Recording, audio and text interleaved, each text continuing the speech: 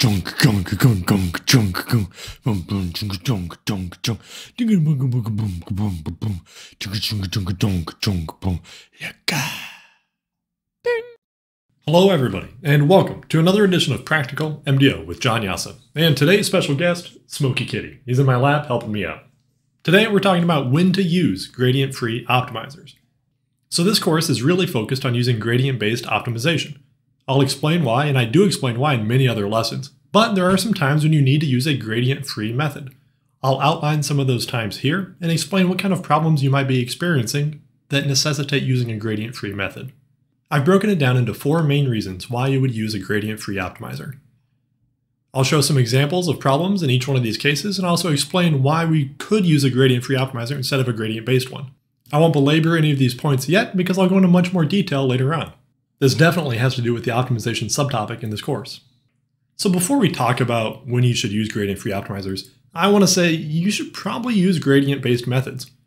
Even if you think, hey, I need to use a gradient-free method here, I don't know, think about using a gradient-based one. And I'm not just saying that because I'm pretty opinionated here. I'm not just trying to push gradient-based methods onto you, but I'm trying to say that because they're so much more efficient than gradient-free methods. For example, using different starting points and gradient-based methods usually results in a faster optimization process than using just gradient-free methods. Additionally, even if you don't have derivative information for your model, maybe it makes sense to use finite difference or complex step to get an approximation for the derivatives and still use gradient-based methods. But you're watching this because you want to know when to use gradient-free methods. So I will not go into extreme detail about why gradient-based methods are better. There's a different lesson for that. But just know that you should probably walk into a problem thinking you're going to solve it using a gradient-based method. Okay, so the first reason why you could use a gradient-free method is if you have a noisy or discontinuous design space. Let me show you an example. I think examples are a great way to learn. Here we have a one-dimensional function f of x, and we have x on the x-axis. Let's say we query the function at one point here, and we see that it's right here. Okay, looks great. We're looking for the minimum, though. We're trying to optimize it. So let's query it again. Oh, right next to it, it's pretty close. Maybe it's pretty flat there. I'll query it just a little bit over, and oh, it's lower. So what does this mean? Maybe I'll try down. Oh, this is much lower. So here I'm trying to find the minimum of this function, and the goal is to find the global minimum. The goal is to find the true minimum. However, as we can see, we're only getting bits and pieces of the story. Now, based on the points that we've sampled so far, you're probably saying, okay, the minimum is probably around x equals 4 is what I'm seeing. But let's get a whole lot more points in there. Let's say that we could query this function across many more different design points. Well, we see, oh my gosh, this function is very noisy. For a given x value, its neighboring point might be wildly different. It might be pretty different on the f of x axis.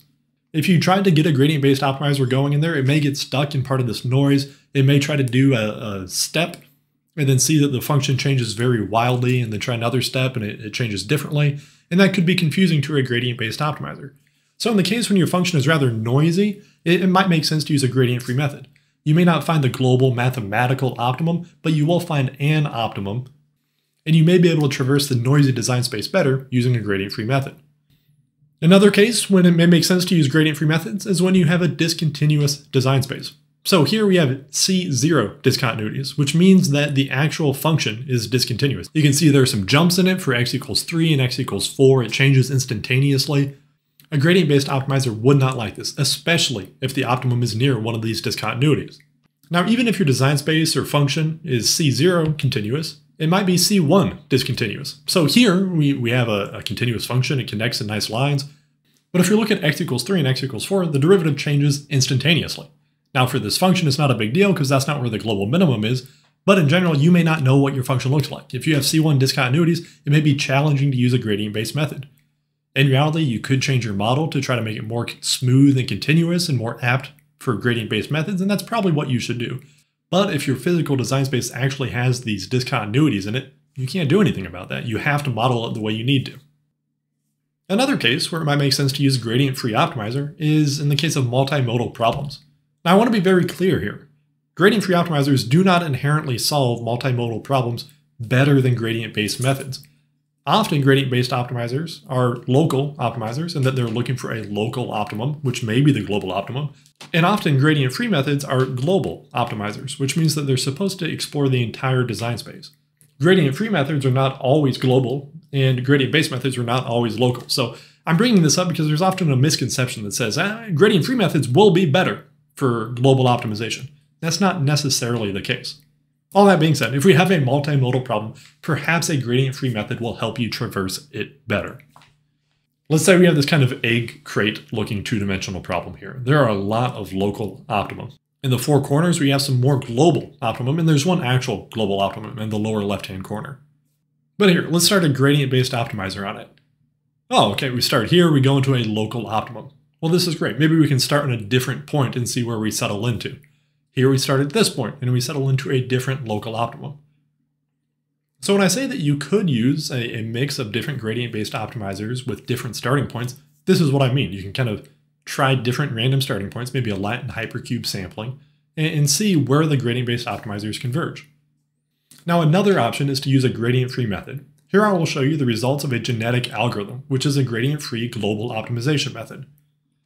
It operates by having a kind of swarm of points that move around the design space. And based on kind of the evolution of these points and the function values at each one of the points, it tries to converge on a solution. Now in this two-dimensional case, it does pretty well. It converges on the global optimum. However, each one of these points represents a function evaluation. If we have a population size of 20 and we have maybe 50 generations, that's 1,000 function calls. You could probably do better with gradient-based optimizers that start at many different design points. That being said, if you want to set up something, hit run, and just give it a lot of computational time, you can use a gradient-free method here. Now this is a good segue into one of the next cases where you could use a gradient-free optimizer. When you have an extremely cheap model. When you have a computationally cheap model and it just takes fractions of a second to run, maybe you can get away with having thousands or tens of thousands of calls to this function. Maybe that's a-okay. Here, you wouldn't need to worry about setting up your derivatives or using gradient-based methods because the model is so cheap. If your trade-off between developer cost and computational cost is such that it doesn't make sense to spend any developer, your time, working on this, you can just use a gradient-free method with many, many design points and really query the space globally. Again, this only makes sense for very cheap models. I certainly wouldn't do this with a lot of physics-based models, let alone CFD or FEA models. It makes limited sense to use gradient-free optimizers then. Another case when it makes sense to use gradient-free optimizers is when you cannot compute derivatives. When I say you cannot compute derivatives, maybe I mean that you don't have the developer time, or maybe you can't understand the model, or you don't have access to the source code, but also in the cases of integer programming. There are many actual engineering cases where there's not a continuous design space. For wind turbine design, should you have 2, 3, or 4 blades? You can't have 3.5 blades on a wind turbine. There are lots of examples where there are natural integer-based problems. And inherently in these integer-based problems, there are discontinuities. There are sort of step functions in the design space. In these cases, when you cannot compute derivatives, maybe it makes sense to use gradient-free optimizers. By choosing a priori the kind of integer-based values, you can also do a series of gradient-based optimizations to find the best designs for these different integer cases. Let's say that we have 2 blades on the wind turbine, and we try to find the best twist profile using gradient-based optimization. Then we could set, okay, we have 3 blades. Then we could set we have 4 blades, something like that, and see, for each one of these cases, here's what the optimal result looks like. Again, integer-based design spaces crop up all the time in engineering. You can either kind of smooth them out to use continuous gradient-based optimization, you can use gradient-free methods, or you can do a kind of parameter sweep or design of experiments holding fixed some of these integer-based values.